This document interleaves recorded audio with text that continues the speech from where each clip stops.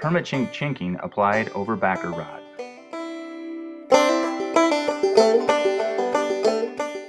Before you get started, make sure the joint is clean and dry.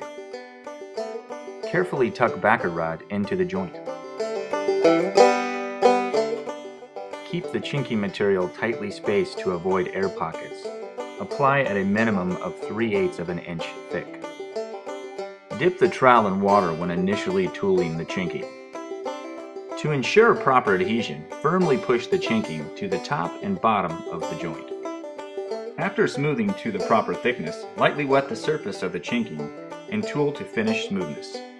A spray bottle can be used to wet the surface, but only after the chinking has been pushed firmly into the top and bottom of the joint. Avoid applying chinking in direct sunlight or when the temperature is less than 40 degrees Fahrenheit. Freshly applied chinking should be protected from direct rainfall for a minimum of 24 hours. Either watch the weather or drape a newly sealed wall with a plastic film. Be sure to allow some airspace between the wall and the plastic to facilitate drying. If a smooth surface is desired, lightly spray the surface with water and tool the chinking with a brush.